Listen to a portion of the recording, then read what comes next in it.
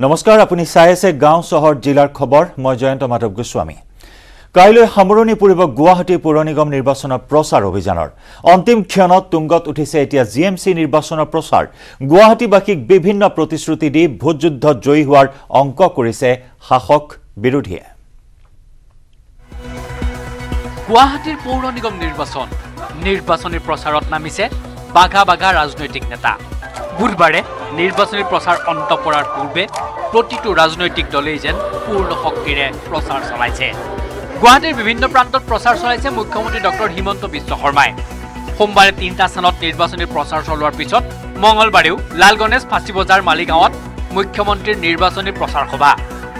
গুৱাহাটীৰ পৌৰ নিগমৰ ৱাৰ্ডৰ প্ৰাৰ্থীৰ প্ৰচাৰ চলাই মুখ্যমন্ত্ৰীয়ে ক'লে প্ৰাৰ্থী অসমীয়া নে বাঙালী ডাঙৰ কথা নহয় বিজেপিৰ প্ৰাৰ্থী এজনেই নৰেন্দ্ৰ মোদী এতিয়া মোক কোনবাই কৈ আছে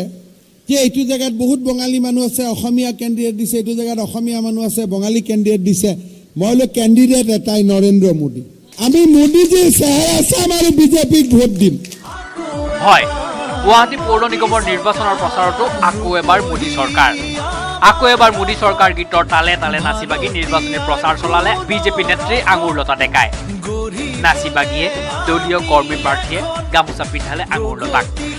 মাজে মাজে ভাৰত মাতা কি জয় ধ্বনি এনেদৰেই গীতে মাতে আকৌ এবাৰ গুৱাহাটীৰ মেয়ৰ হ'বলৈ মন মেলা মৃগেন শৰণীয়াৰ হৈ প্ৰচাৰ চলালে আঙুৰলতাই মৃগেন শৰণীয়াকে ধৰি বিজেপিৰ প্ৰাৰ্থীৰ হৈ সেৱা ললে নামঘৰতো নিৰ্বাচনী উৎসৱৰ পৰিৱেশ অনাৰ বাবে চৰকাৰকো ধন্যবাদ দিলে আঙুৰলতা ডেকাই প্ৰথমতে এইটো চৰকাৰক বহুত ধন্যবাদ যে আজি এনেকুৱা এটা পৰিৱেশ আহিছে যে নিৰ্বাচন বুলি ক'লে উৎসৱৰ দৰে আজি পৰিৱেশ সৃষ্টি হৈছে আৰু বিগত প্ৰায় আজি 10-12 দিন ধৰি পেলাই আমি সকলো ৱাৰ্ডতে ঘূৰি আছো বহাগ বিহুৰ বতৰত বিহু গীত এপাকিও জুৰিলে বিজেপি নেত্ৰীগৰাকীয়ে শুনিছো পেপাৰ মাতে ধুবুৰীত শুনিছো ৰংঘৰৰ বাকৰিত হাতু ভনি নাচিছে হাততে এতিয়া গীতে মাতেই চলে নিৰ্বাচনী প্ৰচাৰ আকৌ এবাৰ মোদী চৰকাৰৰ বিপৰীতে কংগ্ৰেছৰ বিহুকুৰীয়া গীত আহিছে আমাৰ কংগ্ৰেছ আহিছে বিহুকুৰীয়া গীতৰ তালে তালে কংগ্ৰেছ পাৰ্টিৰ হৈ নিৰ্বাচনী প্ৰচাৰ চলাইছে এপিচিচিৰ সভাপতি ভূপেন বৰাই মঙলবাৰে বিৰুবাৰীৰ পৰা ৰূপনগৰ হৈ ভঙাগড়লৈ ৰোড শ্ব'ত ভাগ ল'লে প্ৰদেশ কংগ্ৰেছৰ সভাপতি ভূপেন বৰাই পৌৰ নিগমৰ নিৰ্বাচনৰ কেইবাটাও ৱাৰ্ডৰ প্ৰাৰ্থীৰ হৈ প্ৰচাৰ চলাই ভূপেন বৰাই চোকা সমালোচনা কৰিলে মুখ্যমন্ত্ৰী ডক্টৰ হিমন্ত বিশ্ব শৰ্মাকো হিমন্ত বিশ্বই যিটো কৈছে যে কংগ্ৰেছৰ লগত মোৰ সম্বন্ধ 20 বছৰ থাকিব তাৰ অৰ্থটো কি কাৰণ তেওঁ গম পাইছে যে 24ত দিল্লীৰ পৰা বিজেপি উৎখাত হ'ব 24ত যেতিয়া বিজেপি দিল্লীৰ পৰা উৎখাত হ'ব তেতিয়া তেওঁ ইমান অভিযুক্ত এজন ব্যক্তি তেওঁৰ বিৰুদ্ধে ইমান এনকুৱাৰী দি থোৱা আছে এই এনকুৱাৰীবিলাক এতিয়া কাৰ্পেটৰ তলত পৰি আছে গতিকে কালিলৈ যদি দিল্লীত যদি বিজেপি নাইকিয়া হয় তেতিয়া তেওঁতো বাচি থাকিব লাগিব বাচি থাকিব হ'লে দিল্লীত যাৰ চৰকাৰ হ'ব এইফালে যাব লাগিব সেইকাৰণে তেওঁ সব দলৰ সৈতে সম্পৰ্ক ৰাখিছে আনহাতে মহানগৰীৰ 1 নম্বৰ ৱাৰ্ড গাড়ীগাঁৱত নিৰ্বাচনী প্ৰচাৰ চলালে মন্ত্ৰী পীযুষ হাজৰিকাই ঘৰে ঘৰে গৈ নিৰ্বাচনী প্ৰচাৰ চলোৱাৰ লগতে ভাগ ল'লে পদযাত্ৰা মটৰচাইকেল সমদলতো আমি 57টা ৱাৰ্ডৰ ইলেকশ্যন হ'ব 57টাৰে জিকিম 3টাত ইতিমধ্যে জিকিছোৱে বিৰোধী নিশ্চিন্ন হৈ যাব বিৰোধী শূন্য হৈ যাব গুৱাহাটীত মটৰচাইকেল সমদলত পিছে মন্ত্ৰীগৰাকীৰ বাদে সৰহ সংখ্যকেই ব্যৱহাৰ নকৰিলে ইপিনে আম আদমি পাৰ্টিয়ে এইবাৰ গুৱাহাটীত তীব্ৰতৰ কৰি তুলিছে নিৰ্বাচনী প্ৰচাৰ চলাবলৈ গুৱাহাটীলৈ আহিছে আম আদমি পাৰ্টিৰ নেত্ৰী আতিশী মাৰ্লিনাও 5টা গেৰাণ্টি লৈ মহানগৰীৰ 40টা ৱাৰ্ডৰ ঘৰে ঘৰে নিৰ্বাচনী প্ৰচাৰ চলাইছে আপৰ প্ৰাৰ্থী সদস্যই bureau report news 18 Assam north east দল ত্যাগ কৰাৰ পাছতে কংগ্ৰেছৰ বিৰুদ্ধে আক্ৰমণাত্মক হৈ উঠিল প্ৰাক্তন কংগ্ৰেছী সাংসদ ৰিপুন বৰা কংগ্ৰেছৰ হাতত ভাৰতীয় সংবিধান সুৰক্ষিত নহয় বুলি অভিযোগ আনি আদৰ্শগত কাৰণত কংগ্ৰেছ ত্যাগ কৰা বুলি মন্তব্য কৰে ৰিপুন বৰাই কংগ্ৰেছৰ বিৰুদ্ধে আৰু কি ক'লে প্ৰাক্তন সাংসদগৰাকীয়ে বিজেপিৰ আগ্ৰাসন ৰোধত ব্যৰ্থ কংগ্ৰেছ কংগ্ৰেছে দলীয় অন্তৰ্কলহত লাগি থাকোঁতেই গৈছে তৃণমূল কংগ্ৰেছে বিজেপিৰ বিৰুদ্ধে প্ৰতিৰোধ গঢ়ি তুলিছে সেইবাবেই কংগ্ৰেছ এৰি তৃণমূলত যোগদান কৰিলো সংবাদ মেল পাতি ঘোষণা সদ্য কংগ্ৰেছ ত্যাগী ৰিপুন বৰাৰ কংগ্ৰেছ দলে যুঁজিব লাগিছিল আৰু যি ধৰণে যুঁজিব লাগিছিল সেই ধৰণে নুযুঁজিলে তাৰ পৰিৱৰ্তে কংগ্ৰেছ দলৰ গোটেই ৰেংক এণ্ড ফাইল সকলো নেতাই কেৱল নিজৰ নিজৰ ইণ্টাৰেষ্টৰ কাৰণে নিজৰ ভিতৰত ক্ষমতা কেন্দ্ৰিক অন্তৰ্কলক খোৱা কামোৰাত ব্যস্ত থাকিল বা ব্যস্ত আছে যাৰ ফলত বিজেপিয়ে অপ্ৰতিৰোধ্যভাৱে ওৱান ৱে ট্ৰেফিক হিচাপে তেওঁলোকৰ এই সৰ্বনাশী এজেণ্ডা কাৰ্য কৰিবলৈ তেওঁলোকে গৈ আছে যে অহা দিনত এই দেশক বিজেপিৰ এই সকলোবিলাক আগ্ৰাসনৰ পৰা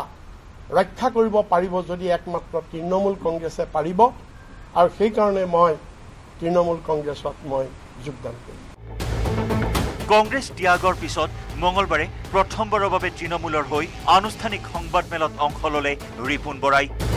সংগী হিচাপে থাকিল তৃণমূলৰ সাংসদ সুস্মিতা দেৱ আৰু জৱাহৰ চৰকাৰ ৰিপুন বৰাই ক'লে কোনো ব্যক্তি বিশেষৰ বিৰুদ্ধে নহয় দলৰ খাম খেয়ালিতহে বিতুষ্ট তেওঁ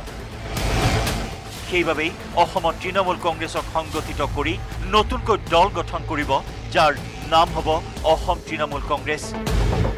অৱশ্যে ইয়াৰ নেতৃত্বত কোন থাকিব সেয়া এতিয়াও স্পষ্ট কৰা নাই নিউ পাৰ্টি অসমত তৃণমূল কংগ্ৰেছৰ একো নাই মই জিৰোৰ পৰা তাত ষ্টাৰ্ট কৰিব লাগিব মই চেলেঞ্জ লৈ মই ফাইট কৰিছোঁ যে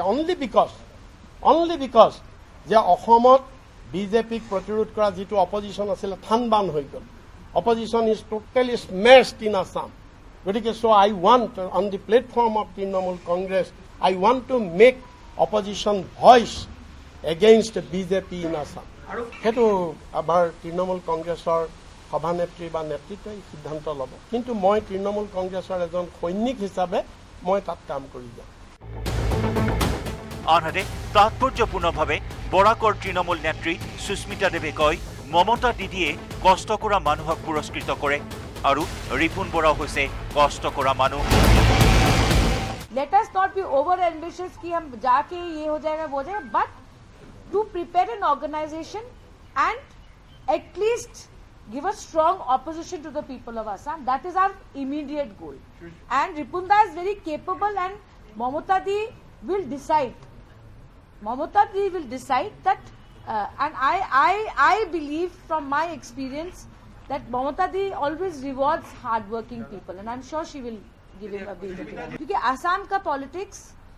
आसान नहीं है अपर आसाम का पॉलिटिक्स एक तरह का है लोअर आसाम का पॉलिटिक्स एक तरह का है बराक बाली का एक तरह का है सेंट्रल आसाम का है नॉर्थ बैंक का है so we will have several strategy meetings हम चाहते थे एक वरिष्ठ नेता हमारे साथ हो हमें नेतृत्व दे और मेरा मानना है वो नेता रिपुन बोरा जी हैं असम में bureau report news 18 Assam north east ইফালে অসমত এআইডিএফৰ বিকল্প হিচাপে আত্মপ্ৰকাশ ঘটিব আন এক নতুন ৰাজনৈতিক দল বিধায়ক তথা জ্যেষ্ঠ কংগ্ৰেছ নেতা ৰকিবুল হুছেইনৰ নেতৃত্বত গঠন হ'ব অল আসাম মুছলিম ফ্ৰণ্ট ৰিপুন বৰাৰ পিছত এইবাৰ ৰকিবুল হুছেইনক লৈ এই মহা বিস্ফোৰণ দুলু আহমেদৰ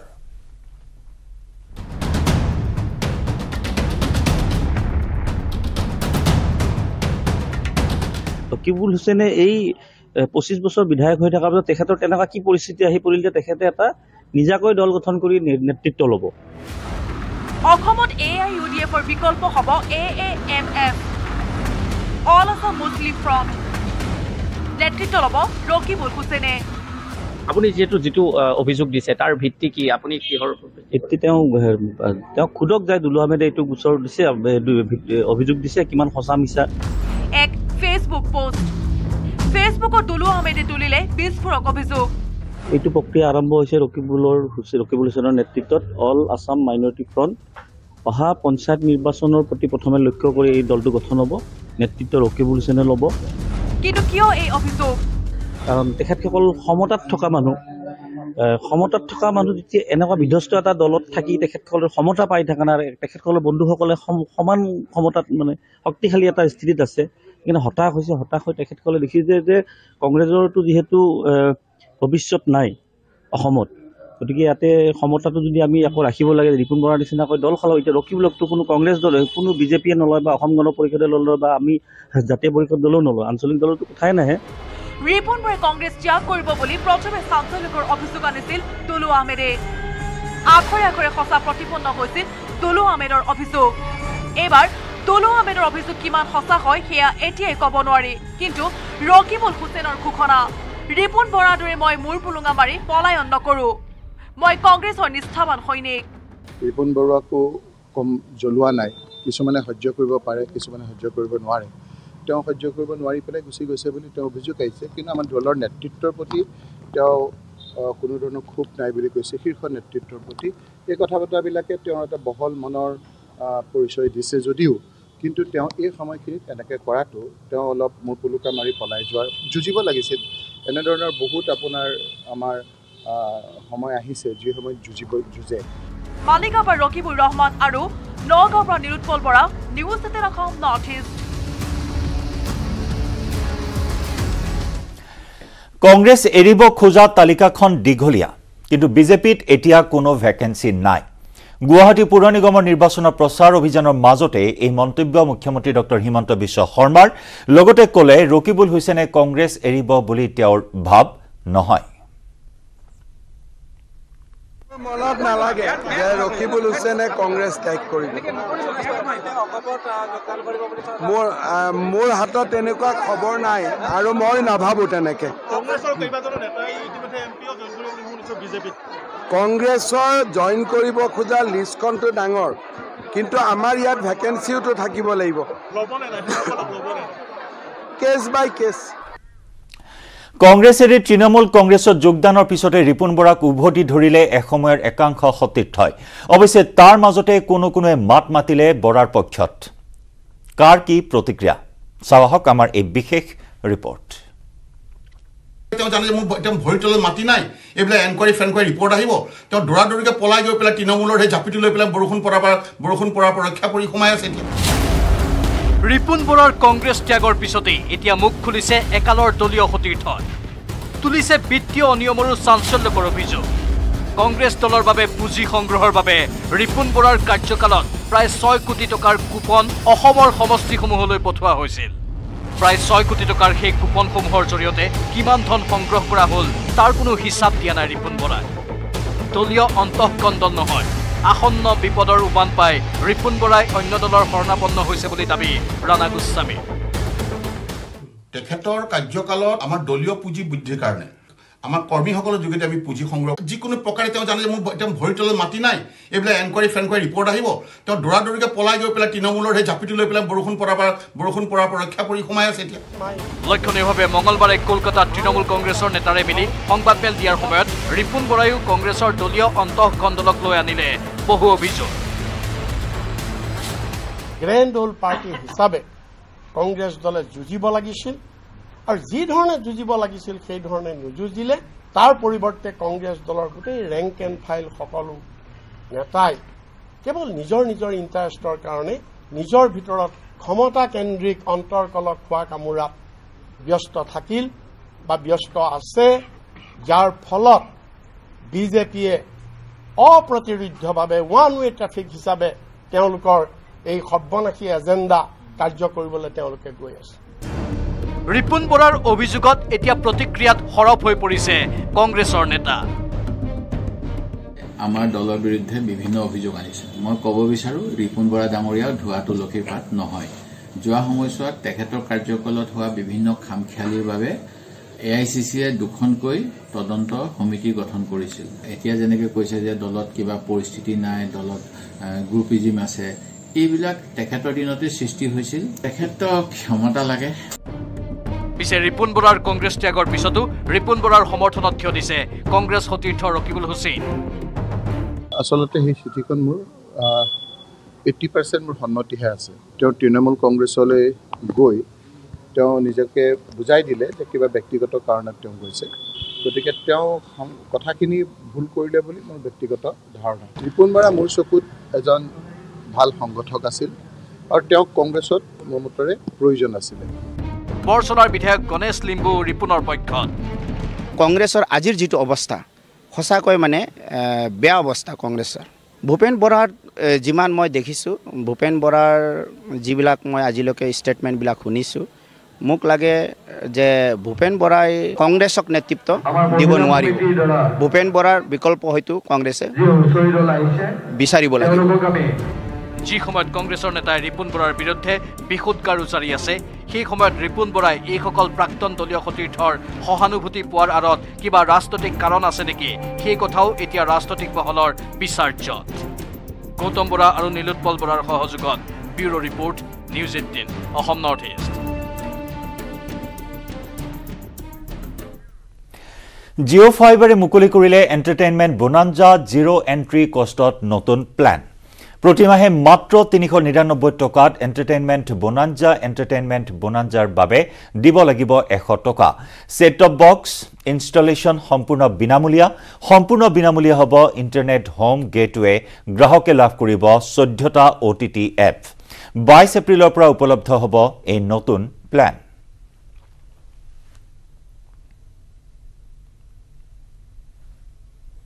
বিতৰ্কই লগ নেৰা হল গোলাঘাটৰ ঐতিহাসিক শ্ৰী শ্ৰী আঠখেলীয়া নামঘৰক এইবাৰ নামঘৰ চৌহদত যজ্ঞকুণ্ড নিৰ্মাণ কৰাক লৈ সামাজিক মাধ্যমত হৰপ চৰ্চা নামঘৰ চৌহদত যজ্ঞকুণ্ড নিৰ্মাণ কৰাক লৈ প্ৰথমবাৰৰ বাবে মুখ খুলিছে নামঘৰ পৰিচালনাৰ কৰ্ণধাৰ সমিতিয়ে পুনৰ বিতৰ্কত আঠখেলীয়া নামঘৰ এবাৰ নামঘৰ চৌহদত যজ্ঞকুণ্ড নিৰ্মাণ কৰাক লৈ সোশ্যাল মিডিয়াত চলিছে হৰপ চৰ্চা শেহতীয়া বিতৰ্কৰ পাছতে মুখ খুলিছে নামঘৰ পৰিচালনা সমিতিয়ে স্পষ্টীকৰণ দি কয় নামঘৰৰ সৈতে সম্পৰ্ক থকা ব্ৰাহ্মণ সম্প্ৰদায়ৰ লোকসকলে পালন কৰি আহিছে সনাতনী ৰীতি-নীতি যাৰ অংশ হিচাপেহে যোৱা 2, 3 আৰু 4 এপ্ৰিলত নামঘৰ চৌহদত বিষ্ণু যজ্ঞ অনুষ্ঠিত কৰা হৈছিল নিৰ্মাণ কৰা হৈছিল অস্থায়ী যজ্ঞকুণ্ড বৰ্তমান সেই যজ্ঞকুণ্ডক সেৱকীৰ জিৰণি গৃহৰূপে ৰখাৰ ব্যৱস্থা কৰা হৈছে সকলো ধৰ্মৰ সকলো যি নিজৰ হেৰিয়ে নাথাকক সকলোৱে ইয়াত মানে স্থান মানে সকলোৱে সেৱকীসকলে ইয়াত আহি উপস্থিত হয় সেইমতে বিভিন্ন ৰাইজে মানে ইয়াতে বিষ্ণু যজ্ঞ এভাগ পতা মনস্থ কৰিলে আৰু সেইখন আমাৰ কমিটিয়ে অনুমতি দিলে আৰু অসমৰ বিভিন্ন জেগাৰ ৰাইজে মানে দান বৰঙণি অনুষ্ঠানভাগ অনুষ্ঠিত হ'ল আজি 2, 3, 4 এপ্ৰিলত আৰু সেই অনুষ্ঠানভাগত